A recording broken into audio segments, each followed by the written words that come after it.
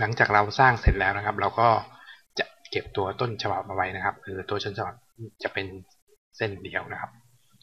จะเปิดเป็นมุมมองแบบไวเฟรมเพื่อให้ดูว่ามันเป็นลักษณะอย่างนี้ครับมันเป็นเส้นเดียวนะครับส่วนตัวนี้เราจะแปลงเส้นเป็นแปลงความหนาของเส้นเป็นอ็อบเจกต์เพื่อที่เราจะใช้งานจริงนะครับทีนี้เราก็มาดูในส่วนของการทำนะครับ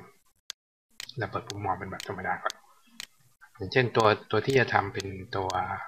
ผมจะนำตัวนี้นะครับตัวกรันมาแล้วก็มาวางในส่วนข้างล่างเสร็จแล้วเราก็จะแปลงเส้นเดี่ยวนี้ให้กลายเป็น Object นะครับโดยเปิดคำสั่ง arrange แล้วก็ convert outline to object มันก็จะกลายเป็น Object นะครับตัว Object นี้ก็จะเป็นลักษณะเป็นวงนี้แล้วตัวของหัววงกลมก็จะเป็นอย่างนี้ครับเราก็จับ2ชิ้นนี้ไว้แล้วเราก็ทำการเชื่อมกันนะครับทีนี้เรามาตรวจโหนดนะมันจะมีโหนดซ้อนกันแบบ2หัว2ตัวนี่มาเราจับโหนดทั้งหมดไว้แล้วเราก็ทำการ reduce โหนดนะมันจะโปรแกรมจะทำการตัดโหนดที่ไม่จำเป็นออกไปก็เราก็จะได้ตัวฟอนต์นะครับตัวนี้ก็ทำเหมือนกันนะครับอย่างเช่นว่าตัวนี้มันจะมีการเชื่อมต่อระหว่างหลายตัวที่เราวาดขึ้นมานะครับเราก็ทำการเชื่อมทีนี้ผมจะมาดูตัวที่ผมทำไปแล้วนะครับเราก็เปิดวิวมุมมองเป็นแบบไวเฟรมก่อนแล้วเรามาตรวจดูว่าตรงนี้เราทำไปแล้วส่วนตัวนี้ยังไม่ได้ทำนะครับเราก็เริ่มทำโดยการกดปุ่มเป็น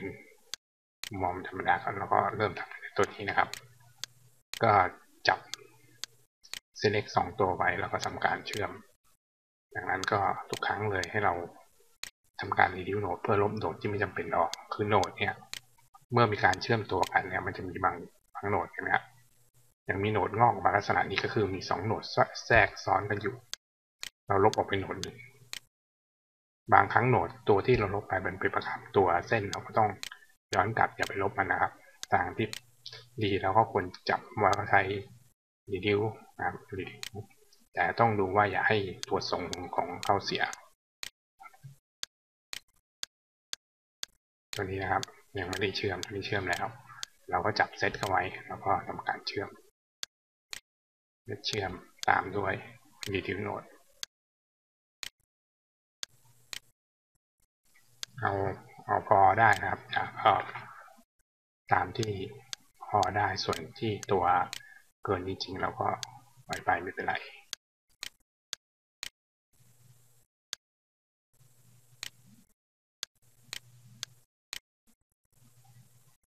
ทำการเชื่อมไปเรื่อยๆนะครับเชื่อมกัน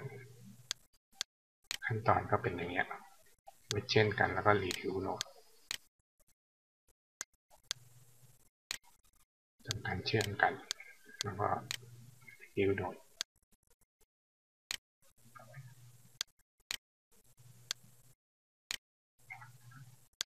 ผมก็จะทำอย่างนี้ไปเรื่อยๆแล้วก็จะได้ฟอนต์ที่สมบูรณ์ที่สามารถนำไปใช้งานได้แล้วก็เอาไปเข้าทำโปรแกรมฟอนต์ได้ด้วย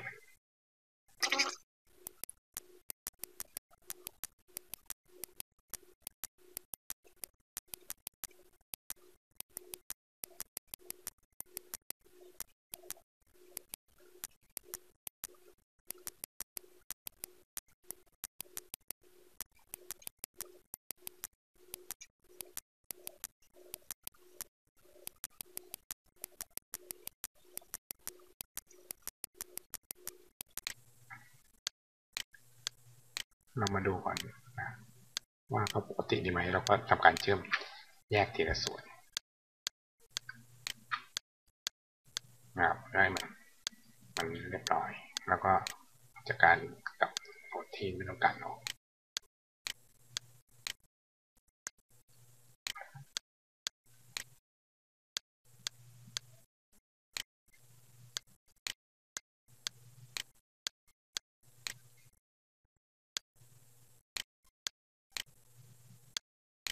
ตัวสไลด์นี้เราก็ต้องเชื่อม2ตัวนี้เข้าด้วยกันนะครับเพื่อให้เป็นเซตเดียวกันเวลายกไปใช้มันจะได้ติดกันไปนะครับ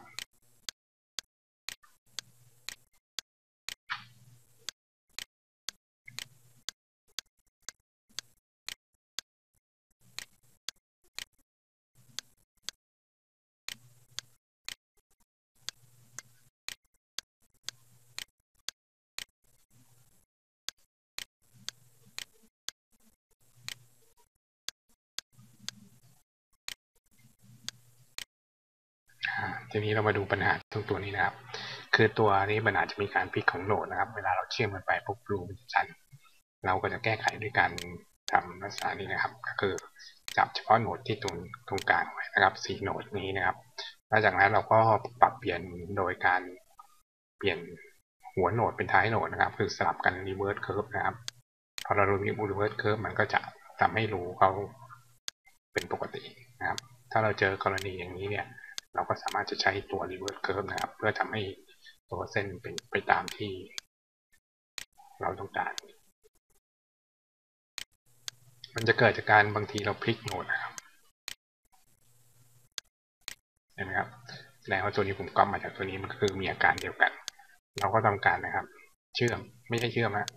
ทำการ reverse curve นะครับเพื่อจะให้มันกลับไปเป็นเหมือนเดิมนะครับ reverse curve นะครับรวมก็จะตรงดี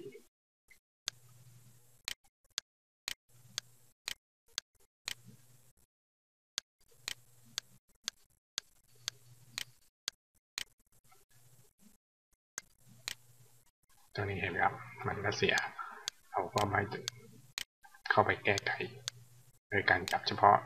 รูไว้แล้วก็ทำการ reverse curve นะครับรูก็จะเจาะไป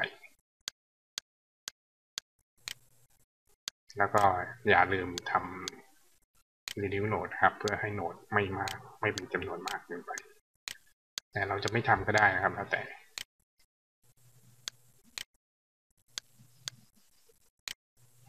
คือถ้าเราไม่ทำเนี่ยเส้นของเราก็จะตัวฟอนต์ของเราก็จะไม่ค่อยเรียบร้อยแล้วก็มีโหนดจะมีจำนวนโหนดสิ้นเปลืองเกินไปดูเชื่อมตัวถอนสารนะครับทำการเชื่อมกันแล้วเราก็มาตรวจว่าเขามีกี่โหนดพอเราจับไปไม่เรามันจะมีขึ้นเหมือนว่าเป็นเคอร์ฟ35โหนดมี2สับพาร์ทก็คือสับพาร์ท1และสับพาร์ท2เราก็ทำการรีดิวนะครับดูนะครับจาก35โหนดมาตรฐานรีดิวมันเหลือแค่19โหนดโปรแกรมก็จะทำงานได้เร็วขึ้นนะครับจาก35เหลือ19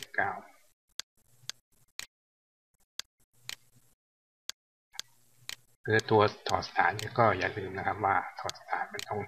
โหลดตัวข้างล่างด้วยนะครับเราอาจจะเชื่อมไปก่อนแล้วค่อยนำตัว2ชุดมาเชื่อมกันเพื่อให้เป็นชิ้นเป็นเส้นเดียวกันเวลายกไปมีอะไรไปด้วยกันดูนะครับมีโหนดมันวิ่งออกมาต่างหากเราจับไว้63โหนดนะครับเราทำการลด reduce โหนดลงไปเหลือ25โหนดโดยตัวเส้นไม่เปลี่ยนแปลงบางเส้นนี้มันมีโหนดซ้อนกันเขาก็จะมีเหมือนกับตัวงอกขึ้นมาแต่บางตัวนี่มันคุมโหนดอยู่เราก็ไม่สามารถจะไปลบมันได้นะครับ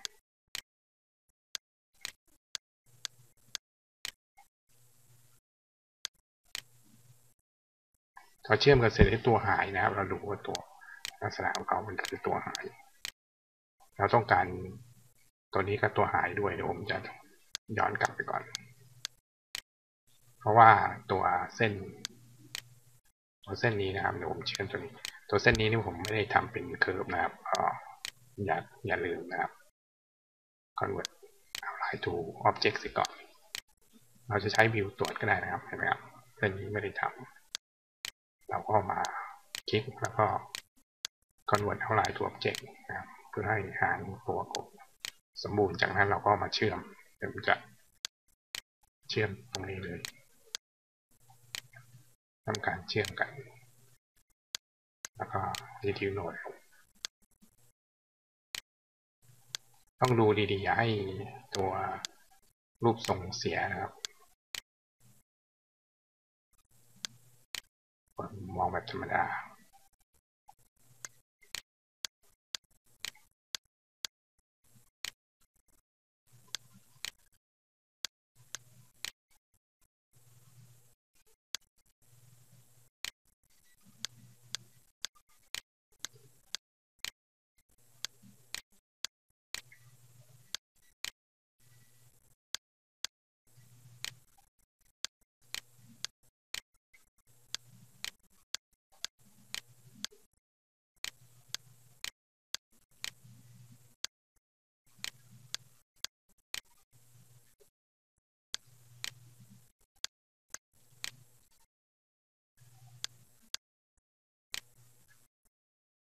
57โหนด37โหนดแค่นี้ก็เรียบร้อยแล้วครับเราก็ได้ชุดฟอนต์ที่เราจะสามารถนำมาใช้งานได้เลยนะครับเราก็ยังสามารถเอาไปทำเป็นฟอนต์ของจริงที่เท่ากับ Windows ได้ด้วยนะครับตรวจซ้ำอีกทีว่าเราทำการเชื่อมทุกตัวเรียบร้อยดีไหมครับเมื่อได้เสร็จแล้วเราก็สามารถนำไปใช้งานได้เลยขอบคุณครับ